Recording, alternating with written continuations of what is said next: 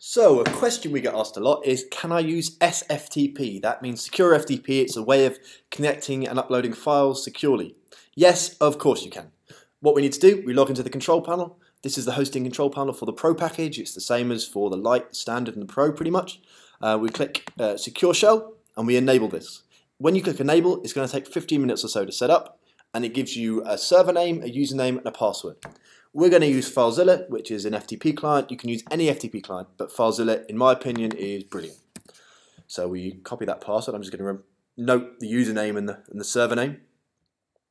So FileZilla, we go SFTP://. Then we enter the server name, which, as you can see here, is 91.208.99.6. So that's 91.208.99.6.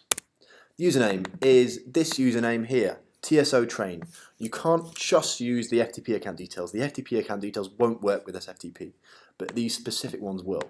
The password is the password that is on this page here. The port.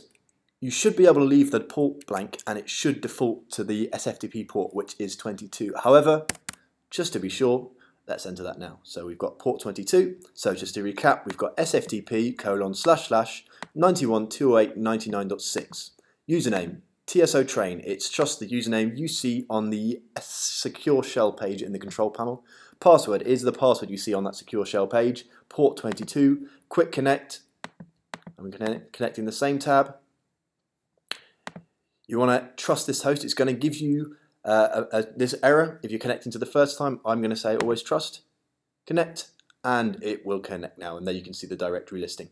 Unlike FTP, you'll see the full path to the files, and because my site is Tsohost Training, the full path is /var/site/t/tsotraining.co.uk, and then my website files go into public HTML. Thank you very much.